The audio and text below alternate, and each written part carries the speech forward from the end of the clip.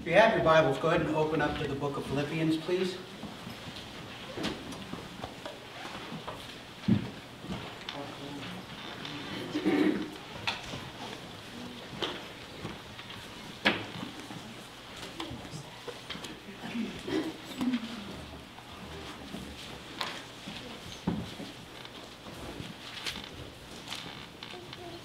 Now, last week we dealt with verse 1, the book of Philippians. I actually realized this week that we really never got an outline. I never gave you guys an outline of Paul's letter to the Philippians. So I'm going to take a step back and give you guys kind of an overview of what Paul's letter to the Philippians is all about. Now, we call this the letter to the church at Philippi, or the letter to the Philippians, but really this is a letter to every believer, every one of us. Paul, when he took up his stylus, or actually when he spoke to his transcriber, his amanuensis, I think in his mind he was thinking about talking with the Philippians, the church of Philippi, and that was what motivated him to write, he being inspired by the Holy Spirit. But God can take what we think of as our simple effort and make it into something grand that would honor and glorify Him. And so I want to just kind of give you a little bit of an overview of what I think Philippians is all about. So if you have your Bible open to the book of Philippians, flip over to chapter 2. If you would, please. Now, we talked about, several weeks ago, we talked about Paul's purpose in writing this letter. We know that he was in prison. The internal evidence indicates that he was in prison. We know that Paul was in prison several times. We see from the focus of this letter at the very outset, and then again at the very end, Paul is writing the church to give thanks for their sharing in his ministry. They sent Epaphroditus with their gift to go minister to Paul. And so the purpose that he is writing this is to give thanks to them.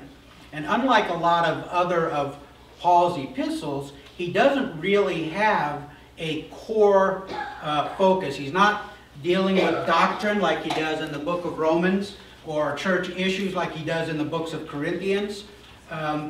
He's got a little bit of a different take on this letter. I apologize, for whatever reason, today my mouth is really dry. I believe that the heart of this letter is actually in chapter 2. And I think it's if you really want to memorize a passage of Scripture, this is a good passage to memorize. Because this is the gospel all lumped up in just a few verses. Okay? So I'm going to start off in verse 1. But I think the focus really picks up about verse 3 or 4 and then goes down through verse 11. So Paul is addressing them. He says, "So if there is any encouragement in Christ, any comfort from love, any participation in the Spirit, any affection and sympathy, complete my joy by being of the same mind, having the same love, being in full accord and of one mind." Now, before I move on, this does not mean we give up our individuality. Okay? God made you unique. He made me unique, and I thank God there are no other unique me's like me. But there is, as Paul writes elsewhere in Ephesians, there is one church, there is one God, there is one Father of us all. Now, we have different functions in how we are to minister, but there really is one goal in what's going on in all of this book, and that's the redemption of man. Okay? So he's not telling you that you have to be like me or you have to be like Paul. He's actually calling you to be like Jesus. So picking up in verse 3, Do nothing from selfish ambition or conceit, but in humility count others more significant than yourselves. You want to deal with pride, this is how you deal with pride. Okay? Verse 4, let each of you look not only to his own interests, but also to the interests of others. Now here's where we come to the core of what I believe is the central point of this entire book, this letter. Have this mind among yourselves, which is yours in Christ Jesus. So if you are in Christ Jesus, if you are part of the body of Christ Jesus, then this is the mindset that you should have. This is yours in Christ Jesus, who, though he was in the form of God, did not count equality with God a thing to be grasped, but emptied himself by taking the form of a servant, being born in the likeness of men, and being found in human form, he humbled himself by becoming obedient to the point of death, even death on a cross. Therefore, God has highly exalted him and bestowed on him the name that is above every name, so that at the name of Jesus every knee should bow in heaven and on earth and under the earth, and every tongue confess that Jesus Christ is Lord, to the glory of God the Father. All right, so I believe that Paul is summarizing the gospel here, but he's doing it not to unbelievers, he's doing it to believers, because this is the example that we are called to follow. And if you remember, at the Last Supper, Jesus demonstrated how he wanted the disciples to be, how he expected leadership to be, and that was by being a servant. Okay? Now, if we look at this passage, we see an incredible thing. Now, in our Western mindset, we miss a lot of things that are going on here. There's just a couple points I want to make, and then I'm going to go back and tie other passages to this. First, we've got to be selfless. Okay? It reads that way back up in verse 4. Verse 3, we consider others better than ourselves. That doesn't mean that they're better at particular things, but that our mindset should be that we are in a position of servanthood to them. And that word we talked about last week, a couple weeks ago as well, is doulos. That's a slave or a bond servant. Okay? And it's interesting here because down in verse 7, when it says that Jesus emptied himself by taking the form of a servant, that's doulos. He became a slave. He became a bondservant. Okay? And if it's good enough for him, it's good enough for us. It should be good enough for us. So, having this mind, which is in Christ Jesus, he was God. Now, it was really interesting. I read a note this week as I was going back over, and I thought the author made a very good point. What Paul is doing right here, if we hold this up into contrast with creation, we see that Jesus, being the second Adam, actually succeeded where the first Adam failed. Okay? And what we see is Jesus, who is God, removing himself from that position of authority, giving up the place of God to become a man. But then we look back in Genesis chapter 3 and we see one who was created a man who is trying to elevate himself above his position to be equal to God. And that's where sin comes in. All right? So we see this thing that what Adam did incorrectly, Christ does properly.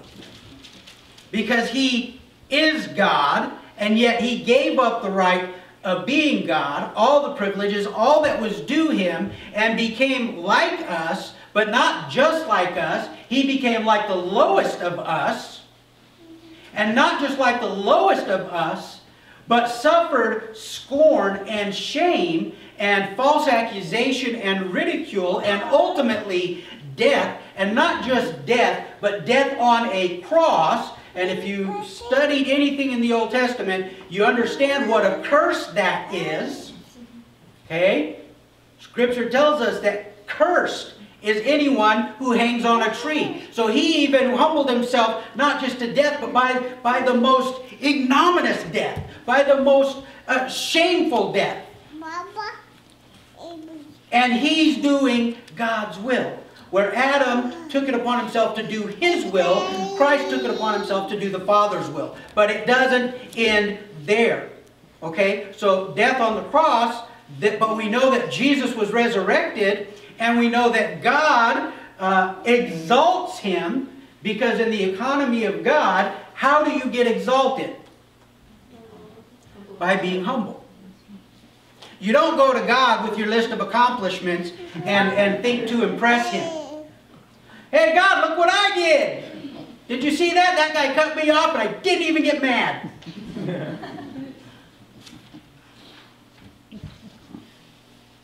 If we truly understood the nature of our God, and we truly understood our nature, our place, our position relative to his place and his position, there's not a one of us that could have any amount of pride. Okay? I mean, you look at the prophets. Woe to me, for I am undone. Okay. So, we should start at a position of humility, of humbleness. Okay. But Scripture says that if we humble ourselves in God's sight, he will lift us up. But what's the difference? The difference is that he's the one giving honor instead of you being the one trying to get honor. Okay. So, he raises Jesus up, and he exalts him because Jesus humbled himself, and he bestowed on him a name that is above every name. There's no name above the name of Jesus Christ. And you know, we're going to be shocked when we get up there and people are calling him Yeshua. Because that's to us, wait, what? By the way, can anybody real quick turn in your Bible to the book of Yaakov? Excuse me? The book of Yaakov. Thank you. James. Yeah, just a little tidbit for you to file away for, you know, if you ever get on a tidbit show. James, the Lord's brother, he was actually Jacob, Yaakov, and when they translated his name, now, quite honestly, I believe that they did it with intent to butter up King James, who was not a righteous man by any means. I believe that when they first translated the book into English, they changed the name of Yaakov. They didn't transliterate it into Jacob like we would expect. They changed it to James, and I think that was because they wanted King James underwriting their venture. Some people say, well, actually, if you look at how it's translated from this language to this language and this language to this language, you can see how it would get from here to here. That might be the case, but it certainly didn't hurt that they put the name of the king who they wanted to underwrite their project in the book. Okay, so, but Jesus' name is going to be above every name. And at his name, look at the quotas that he's given here. You look at the quotas he's given. He says, it is above every name. That means there's not one equal to or above. All of the other names are below him. Okay? And at his name, every knee will bow in heaven and on earth and under the earth. By the way, under the earth, I think that's just Sheol. I think that's the grave. I think that's those who are waiting judgment before being cast into the fire. So basically what he's saying is if there is someone somewhere they're going to bow. They're going to bend their knee. Okay? And every tongue, again, look at the word, every, that means all of them, confess that Jesus Christ is Lord to the glory of God the Father. Now, just real quick, one of the things that I've really come across quite a bit in the church, it's probably universal, but I've noticed it specifically in the United States. We are very willing, or most of us are very willing, to have Jesus as our Savior.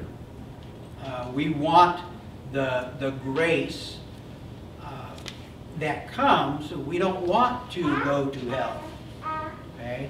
I don't even remember back in the 70s, there was a, might have actually been in the 60s, there was a rock star who said that he didn't want to go to heaven, he wanted to go to hell where he could party with all his friends. There's not going to be a party in hell. Okay? What there's going to be in hell, which by the way was not created for mankind, it was created for the devil and his minions, but what will be in hell is weeping and gnashing of teeth. Anyway, back to this. Jesus Christ is Lord. We don't want him as Lord. We want him as potentially a counselor. Sometimes a target, but we don't want him as boss. We don't like it when people tell us what to do. Okay? I really don't like it when people tell me what to do. Ask me. I will bend over backwards to help you. Don't tell me. That's my pride. Okay? That's not a good thing. That's a bad thing. That's something that God is working out of me. He's been at it for 51 years. Okay? Yeah, 51 years. So, every tongue is going to confess that Jesus Christ is Lord. Some of us will be doing it willingly because we've already accepted that he is Lord. Some are going to be doing it against their will. But they have to acknowledge who he is. They will bow.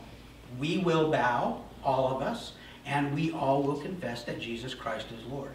Now, I don't want to go too far into this. We're actually going to tear this passage apart and really look in depth at what's going on here. But this is a very few verse summation of the entire gospel.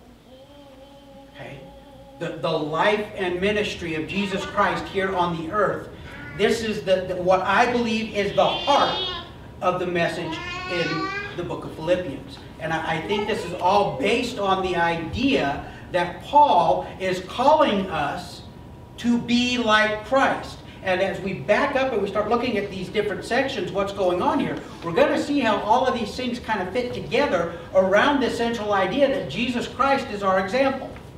Okay? So, let's back up just a little bit. Go back over to chapter 1. I'm just going to very briefly summarize these different sections. These are the ones that I've given it. Your Bible may have different headings, and that's okay.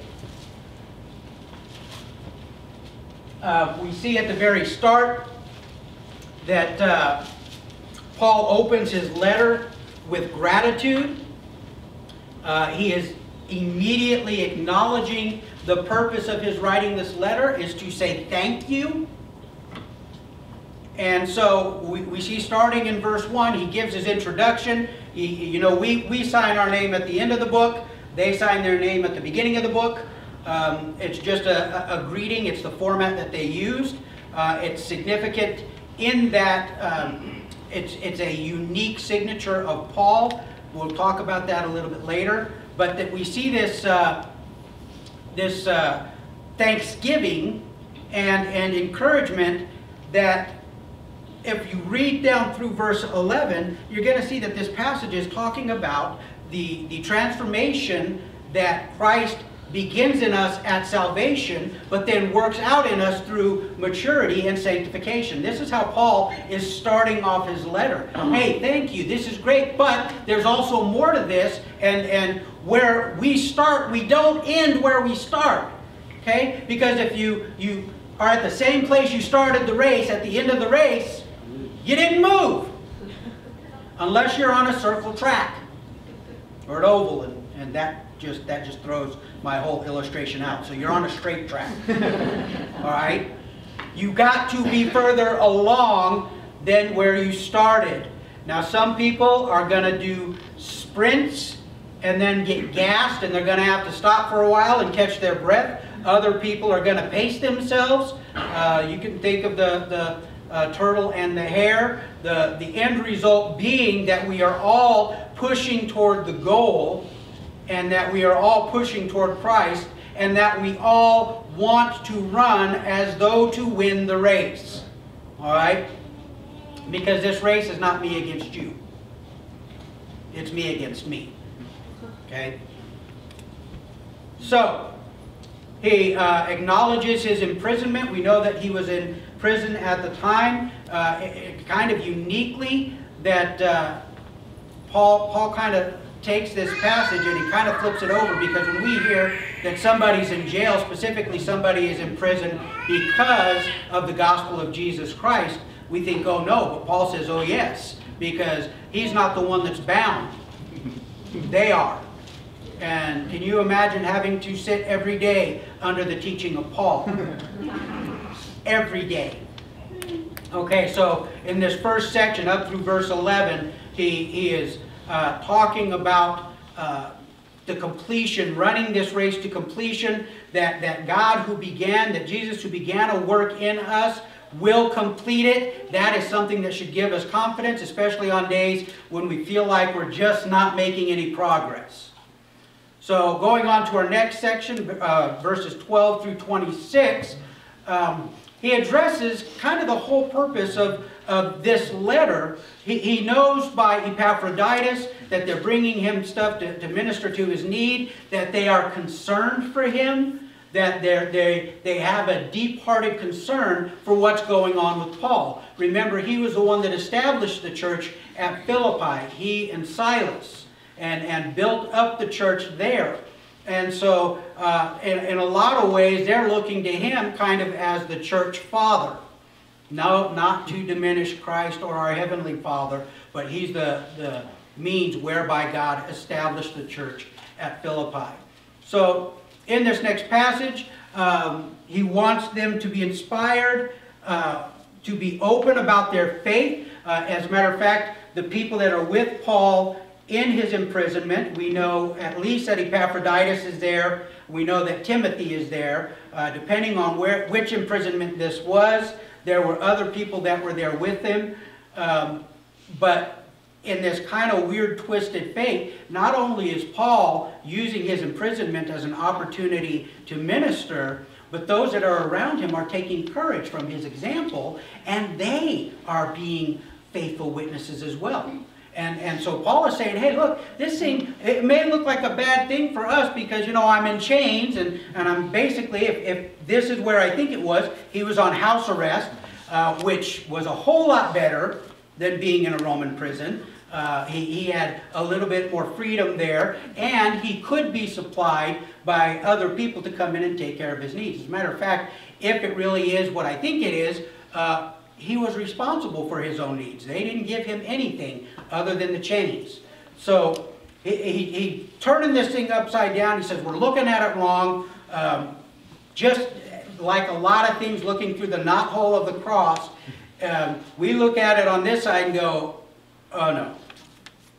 And then we look at it through the cross and we go, oh yes. So he's addressing this issue. He's talking about the differences and the attitudes of people that are preaching Christ. But what he really wants to focus on is that Christ is being preached. We'll get into this a little bit more. That kind of wraps up that section. This next passage, starting in chapter 2, verse 6, that's part of the passage that we just read. Like I said, I believe this is the heart of what Paul is wanting to get across. We've already addressed the heart of the passage, but I thought it was really interesting as I read through this. Not only does does Paul compare Christ by extension to Adam, being the exact opposite of what Adam was and what Adam did.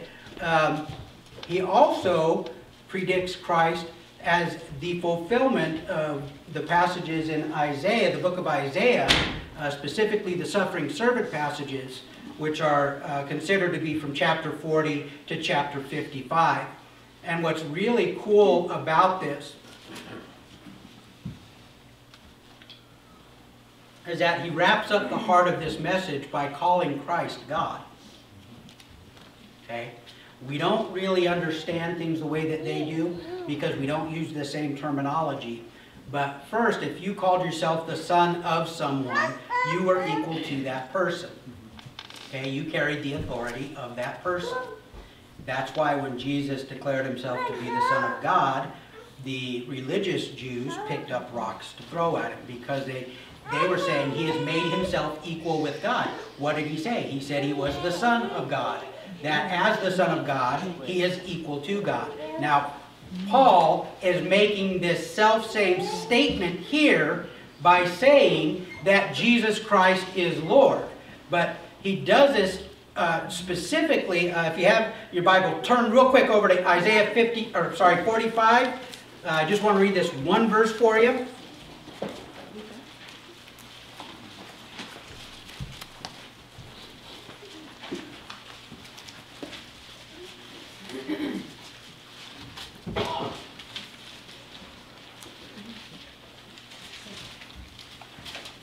Okay, so this is a prophecy that Isaiah gave. It's actually the prophecy about Cyrus coming and delivering Israel out of their captivity so that they can go back to the land. But look down here in verse 23.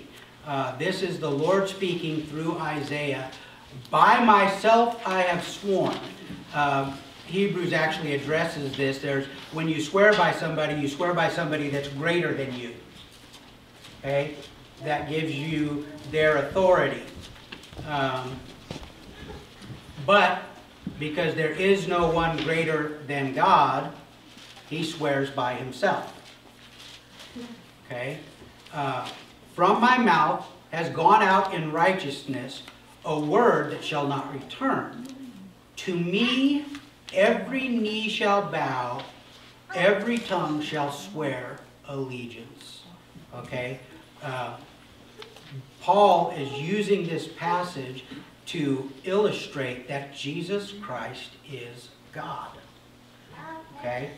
This is one of the passages that we can look back on when we're talking about the triune nature of God, in that he is one, but he is coexistent and co-equal in three parts: God the Father, God the Son, and God the Holy Spirit.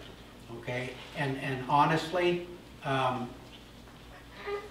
we can't wrap our brains around it. If somebody tells you they've got it figured out, they've misunderstood the equation. Okay? Yes, ma'am. Isaiah what? Chapter 45, verse 23. Yep. So, Paul, using the passage from, actually referring back to the passage in the book of Isaiah, specifically that verse, is declaring that Jesus Christ is God. Now, we accept that because we've been raised in a culture where that is so. But who is Paul writing to in Philippians? Besides the church, what was the church comprised of? Romans. Gentiles, Romans. Remember that Philippi was made a colony of Rome, which gave them more privileges than just territories that they had conquered. The bulk of what populated Philippi was actually soldiers from the battle with Octavian, Mark Antony. They retired a bunch of those soldiers to that and made that a colony. As such, there was a huge amount of national pride. Hey, we're better than you because we're citizens of Rome. You're just not citizens of Rome. Okay? As such, you had rights that other people did not have. One of which was, we know because of Paul, is you could appeal to Caesar. Okay? Every Roman citizen had the right to appeal to Caesar. So, having this mentality, being such a patriotic city, they would most likely have been very fixed on their pantheon of gods, okay, and included to the pantheon of gods that they would worship, Jupiter and Mars and all of those. They also had the deification of Caesar, and so probably what Paul was contending with here in Philippi was not so much the problem that he had with the Jews, that Jesus couldn't be God because God is God and God is one, and Jesus plus God would be two, and that can't work. Rather, he's having a little bit of a different struggle here. His struggle here is to get their mind beyond their pantheon and their Caesar to the idea that there is one who is over all. Okay, and when the believers were sharing the gospel, they had to approach that same issue with the people in Philippi. Being that they were a thriving church, we know that they were a testifying church. We know that they were a witnessing church. So that's kind of the thing that they're having to deal with there. And we kind of deal with the same thing here in the United States, because there's a lot of people here, and even in the church, that have deified being an American. Being an American is great. Absolutely great. We have got so many privileges. We have got so much freedom that we don't even know how much we've got. Okay? We just take things for granted. The fact that we're sitting here openly, reading the Word, that we can gather in groups of more than 2 or 3. Wow! The fact that, just out of curiosity, how many of you have more than one car in your household? Yeah. Yeah, buddy. Now, of those cars, how many are actually running? If they don't run, they don't count. All right? We are blessed. We are beyond blessed with things. With things. I'll tell you what, if some hostile nation wanted to throw down America, they would destroy the internet. People would not be able to function without their phones, their tablets, their laptops, their TVs, their whatever it all is. It would completely turn this world on its ear. Okay? But in America, one of the things that we have to contend with the gospel of Christ is the independent spirit, the independent nature of who we are. We have grown up in a country where we don't have classes. We don't have ranks of people. We don't have nobles. We don't have kings and queens. We have a head of our country for 4 years, possibly 8, and then we move on to the next one.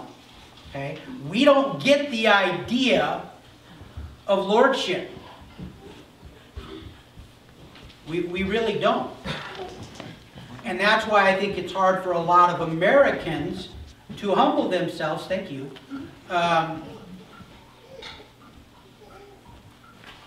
and go under the yoke of Christ. We of all people are proud. Oh, we are so proud. I remember years ago when I actually watched the Olympics, so this would have been back in the 90s.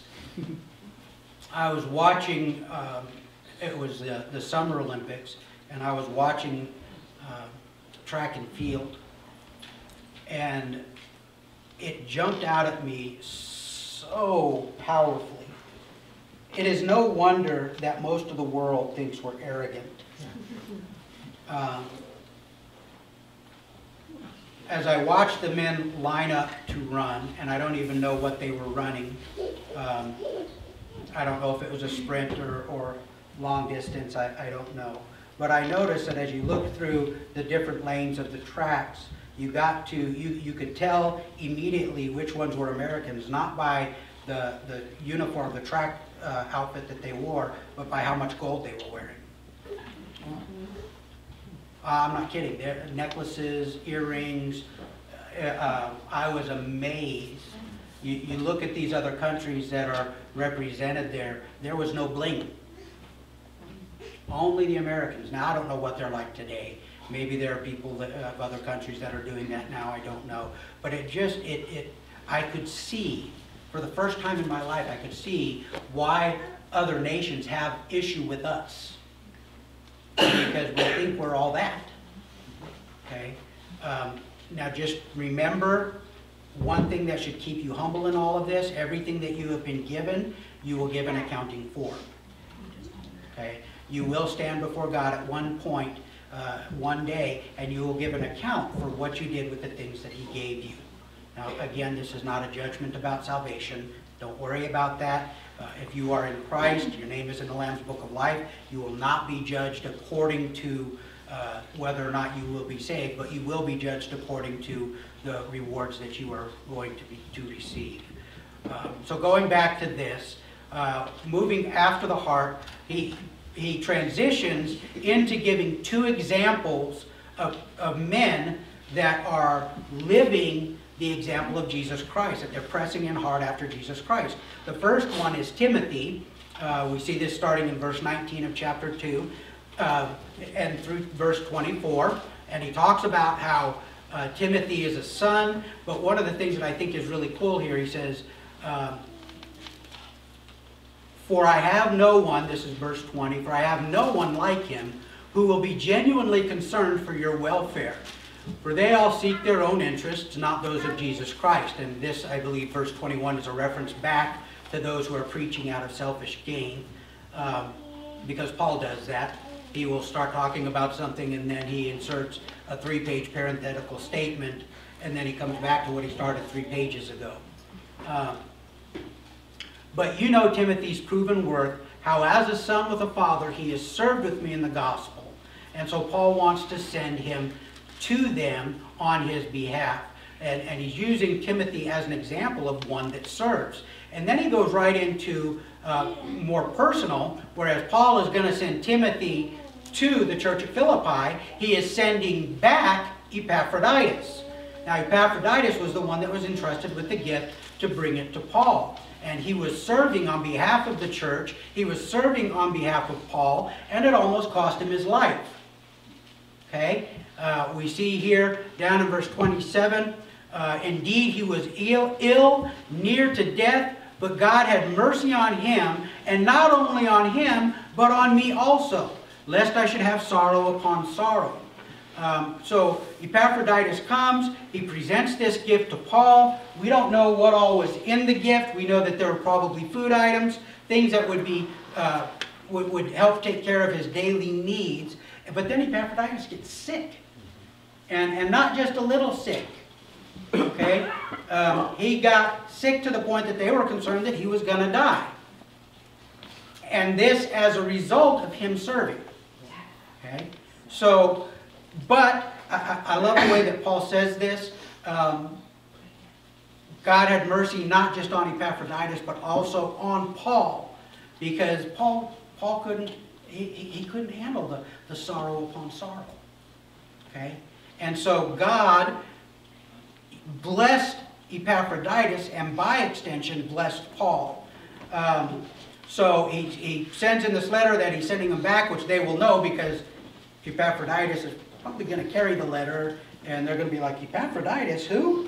Whoa, where did you come from? No, they're going to understand that, but he's putting in this example of service, and he's sending him back with joy. And so he lists these two men as examples of men that are following Christ and trying to follow the example of Christ. Well, then we get down into chapter 3. And in chapter 3, Paul uses himself as an example. Remember, sometime back when we first started the introduction, one of the topics that Paul is going to address, and he addresses in actually a number of his epistles, are the Judaizers. Okay? Just briefly, Judaizers are those of the Jewish faith that accepted Jesus Christ, but in accepting Jesus Christ, they tried to blend him in to the Mosaic law and the traditions of their fathers. And so instead of Christ coming to save all mankind from their sin, because of God's grace and because of faith that God gives us, that leads us to salvation, that gives us salvation, they wanted to blend these things together, and one of the most important things for them was snippy. Okay? They wanted all of the men to be circumcised. This became such an area of contention that if you remember Paul's first missionary journey, they would actually chase him from town to town. They would make things hot for him in a town, and so he would leave. He and Barnabas would leave. They'd go to another town, and after a few days, guess who would show up? The Judaizers from previous towns, and they're coming to, and they chased him. The entirety of his ministry, he dealt with the Judaizers. This is why Paul writes in the book of Romans how we are saved. He writes in Ephesians how we are saved. He writes in Corinthians how we are saved. And it's never by works. Never. Because none of us can do anything to impress God. Because we can't take away our sin. Okay? So no matter how many good things a person does, sin will keep you eternally separated from God. That's the whole point of the cross. Okay, so Paul goes through, he deals with the Judaizers, he gives his qualifications according to his Jewishness. Look down there in verse 4, he says, though I myself have reason for confidence in the flesh also, if anyone thinks he has reason for confidence in the flesh, I have more. Circumcised on the 8th day, of the people of Israel, of the tribe of Benjamin, a Hebrew of Hebrews, as to the law, a Pharisee, as to zeal, a persecutor of the church, as to righteousness under the law, blameless. That is a bold statement. But then look at what he says in verse 7. But whatever gain I had, I counted as loss for the sake of Christ. Indeed, I count everything as loss because of the surpassing worth of knowing Christ Jesus my Lord. Now, again, this is one of those things that translation does not carry very well. In verse 7, when Paul says, I count everything as loss, the word that he uses there is zamia, which means loss. You've lost something. Okay? But when you go into verse 8, does anybody have a different reading in verse 8, specifically where it says, I count everything as loss? Rubbish. You know, we tend to be very politically correct in English. We tend to kind of soften things that really shouldn't be softened, because the word used in verse 8 for rubbish or for loss, that's actually skubalon, which means poop. Okay? Yeah, except that it's not quite as nice as that. This would actually be a word that you could use as a curse word. Okay? That's what Paul considers everything that he had prior to Christ. It's gotta get flushed. It's gotta go. Okay. Now, we tend to be delicate in church, and I think sometimes we tend to be so delicate that we miss the severity, we miss the seriousness of what's really going on. You know, Jesus said that if you love your father or mother, brother, sister, son or daughter more than me, you are not worthy of me. A lot of times we like to make light of that passage, but if Christ is not the center of your life, if Christ is not on the throne of your life, things are not going to work well for you. Okay? because the kingdom isn't just what comes when he comes back. The kingdom is being built right now. Okay? Doors are open for citizens. People want to become citizens. Doors are open. Come in, get your card stamped. Declare yourself for him. Be his. Because one day those doors will shut and nobody else will be allowed. Okay? So, in this passage, Paul lists all of his credentials and then turns around and says they are worth nothing. They are worth dung. So, he moves on talking about the race, running the race. Everything that he has is not his. What he does have was given him. And so he comes up to chapter 4. And in chapter 4, Paul actually gives us an example of how we are to live out this example of Christ in our life. Okay? And this last passage, chapter 4, he actually has just a couple of things that he wants to tie in here. For whatever reason, I don't know what was going on. I bet you don't know what was going on. But two of the women at the church at Philippi were at odds. There was strife. Paul doesn't go into what caused the strife. We don't need to know what the cause was. We just need to know that there was an issue between Euodia and Syntyche.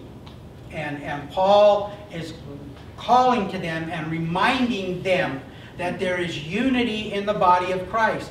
In the body of Christ, we don't have time to deal with hurt feelings. Okay? Now that doesn't mean you get to ride roughshod over everybody. Remember, we go back to the passage. Consider other people better than yourself. Consider yourself a servant to them. All right? That's the example that is modeled for us. But whatever's going on here between these two women, he says, I entreat you. I ask you, please, to agree in the Lord. And then he talks to the people that are there, and he says, help these women. Help them get along. Help them work it out. I'm not good as a mediator. I'm not. Because to me, every problem has an easy solution. Get away from each other. Shut up. I love the way that dads and moms deal with their kids. Okay? And I got to see that quite a bit over the last few days. Because moms, two of the kids will have an issue. And two of the kids will come to mom. Usually it's one kid that feels slighted first, and then the second child will make an appearance because they want to defend themselves and tell their side of it. But that is actually a proverb. The first witness sounds credible until the second witness cross-examines him. But they both talk at the same time. And mom listens to what's going on and then ministers correction as needed. And things go chirping along. Dads don't do that. Okay? I don't do that. I don't deal well with more than one person talking. Okay? So when they come up and they want to share their story and their side of things, the first thing I've got to do is get one of them to be quiet so I can hear the other story. And then turn about being fair play. Now it's your turn to be quiet. And what is your problem? What's your side of the story? I dispense justice equally. You're both in trouble because you have troubled me. Okay? I have found over the last couple of weeks, since Benj and Shay have been at the house, for the first little while they would come to me with their issues. They no longer do so.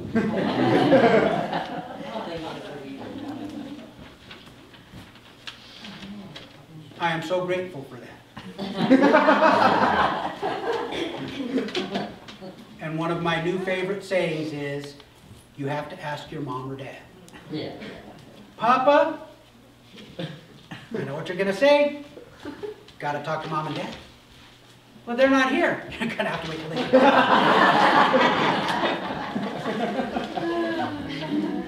I love being a grandpa. All right, so moving on real quick. Whatever this contest was between them, whatever this struggle was, Paul tells them, you got to work it out. He then goes into a passage that I think every one of us should have as like the root of how we deal with life. We're going to go into this in great depth. This is one of my favorite passages in all of Scripture. It talks about how to deal with anxiety, how to deal with trouble. Paul is giving us practical tips for living out the example of Christ in our lives. And then he wraps up this last part by, you know, they tell you when you're writing an essay that you do in your introduction, you tell them what you're going to tell them. And then you tell them. And then at the conclusion, you tell them what you told them. Okay? And that's exactly what Paul's doing. He starts off by saying thank you. He goes through all of these different things that are in some way connected to living out the example of Christ. And then he wraps up again with thanksgiving. And then he goes even further, and he has learned something that I think we all need to learn. I've learned the secret of being content. Whether having much or whether having little, because there's just as much difficulty in being content when you have much. Because you never have enough. And you'd be amazed. I've read some of the biographies of some of the wealthiest men in America. They were miserable. They were miserable. The money gave them nothing but heartache and headache. Okay? So, having too little is a problem, having too much is a problem, but if you are content with whatever God gives you, those no longer are a problem. All right? So, he thanks them. He wants them to be credited with the work that they have done on his behalf. He sends Epaphroditus back, and then in verse 21, he wraps this whole thing up with what we would say, sincerely, or love, or I don't know what else people write at the end of their notes. But he says, greet every saint in Christ Jesus. I think that's a little bit particular issue that we're going to talk about later, because it's not just those who are at Philippi. And then he passes on the greeting of those that are there. So, there's your outline. If you have any questions about that, come talk to me after. I can kind of help you out a little bit more. But that's how I'm breaking apart the book of Philippians. That's what I see is going on in the book of Philippians. If you see something different, that's okay. Because we've got a God that is far bigger than I am. Okay? So,